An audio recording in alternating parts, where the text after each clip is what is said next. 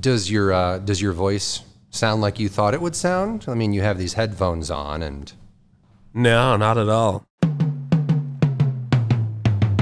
In case people didn't know, Ben does do comedy work.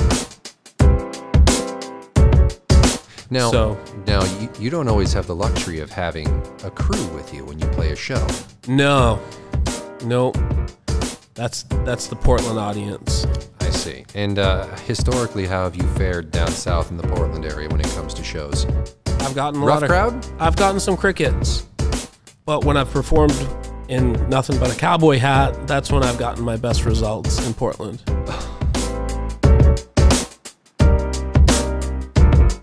Here you are, in the midst of helping Shannon go through this, and cancer's sad and it can be scary, and here you are, a comedian. Yeah, and comedy actually may have given me the distraction and the outlet to look for the excitement and the laughs